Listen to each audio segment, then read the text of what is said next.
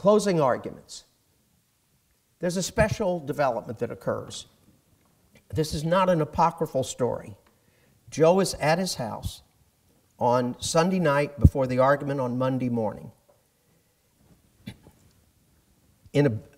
All of a sudden he hears a knocking on his door. He opens the door. There's a big limousine outside, and Willie Nelson and Darrell Royal, for you folks who are younger, was one of the great coaches at the University of Texas, who are his big buddies.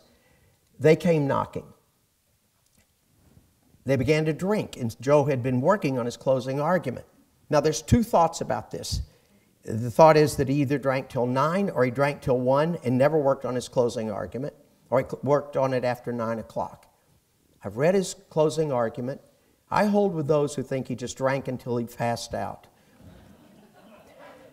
To say that Dick Miller gave one of the most forceful closing arguments that you can imagine. He hammered home the issue that there was no binding contract. He hammered home he had caught Hugh Litke in a terrible lie during the trial. He was forceful. He spoke for 3.5 hours. He was as forceful as you could be in undermining Pennzoil's liability. Joe got up to speak, and he told me he leaned against a table the whole time, which he did, because I don't think he could have stood up for very much longer. And he spoke, as some of us have, with a terrible hangover.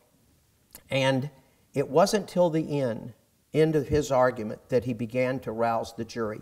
If you send them out angry in a case like this, that's the only way you're going to get punitive damages. It's not enough to say they stole our oil. He had to make them very mad. And he made an argument that we should all think about. And he told them, as we all do, that the jurors are important to the system. He told them that they were big enough to stand up against Texaco. He had turned the Pennzoil as predator argument on its head. That was part of the argument, that Pennzoil were a bunch of corporate raiders and sharks. And by the way, they were. Hugh Litke was the first person in this country through Pennzoil to launch a hostile takeover. He did it 6 or 7 more times. He swallowed up companies 10 times the size of Pennzoil, and that's how they grew, by buying undervalued assets. But that couldn't come in.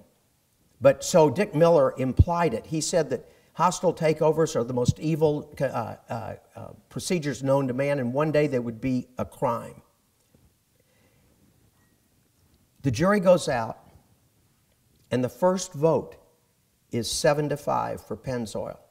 Dick damn near came close to getting a good verdict. But that wasn't to be. Joe had, in a long case, my own theory is that jurors should have their minds already made up. In a case that lasted 5 months, as this did. The only weakness in the entire trial, I thought, was Joe's close, or when he was less than stellar. But John Jeffers said something that was so powerful. He said it was time to bring, these New York bankers say agreement in principle means, and he talked about all the things that the New York bankers who had been on the stand said. All these bankers say an agreement in principle means this, it means that. He says it's time to let them know that we're going to bring them in within the circle of law and ethics. They ran rampant over Pennzoil. They think they can do what they want. They win all the time. Whether there's a merger or not, they make money. And he was powerful.